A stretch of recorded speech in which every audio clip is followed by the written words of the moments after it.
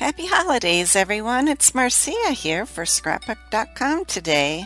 I am sharing with you a little video I put together on how I am using my Heidi Swapp Memorydex for my December daily.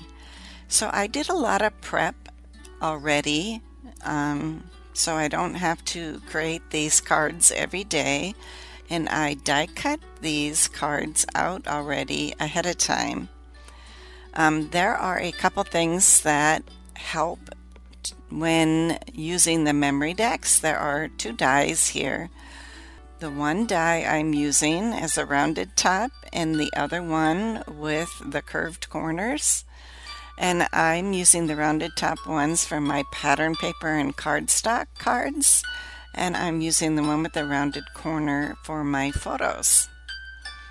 So I like to add elements to my December daily that are see-through and use sequins. So incorporate some bling in there since it's the holiday season.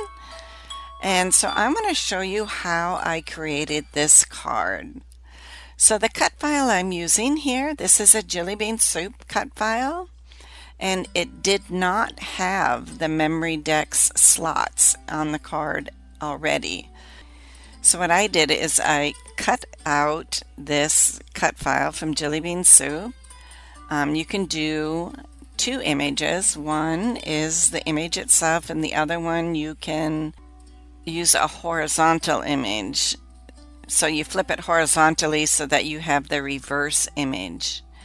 And then I cut out two transparencies. And you can use acetate for this or a transparency sheet. And you cut out two of those. So now before I cut that one out, I welded on another cut file with the Memorydex slots on the bottom. So this way I can turn almost any cut file into a Memorydex card just by welding the two cut files together. I'm using a dryer sheet to get rid of some of the static from the transparency sheet. I have cats in my house and it seems like cat hair sticks to everything.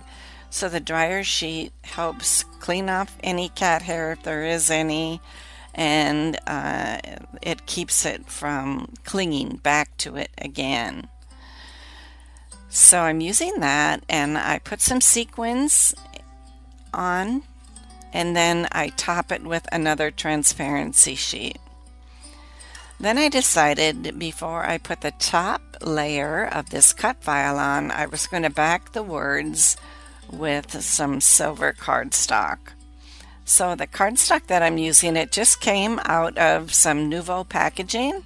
It's nothing fancy. I didn't buy anything special. I'm just recycling what was in the Nouveau packaging. So, and it looks very pretty with the silver there in the back.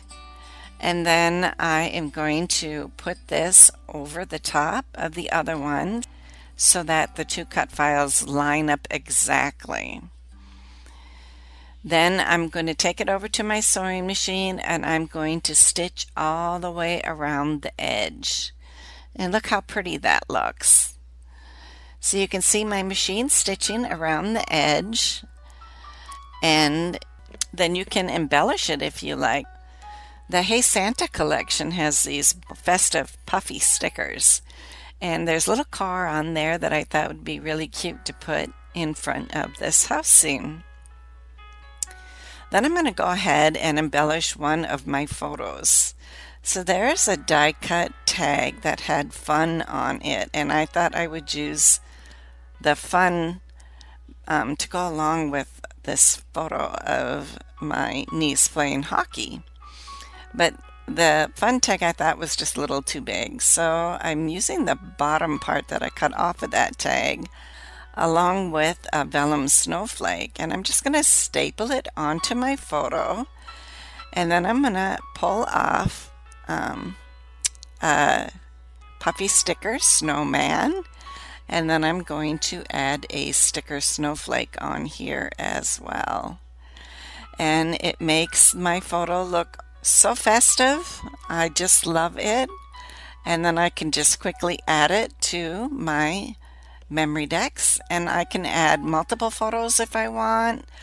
I can back the photo with another photo.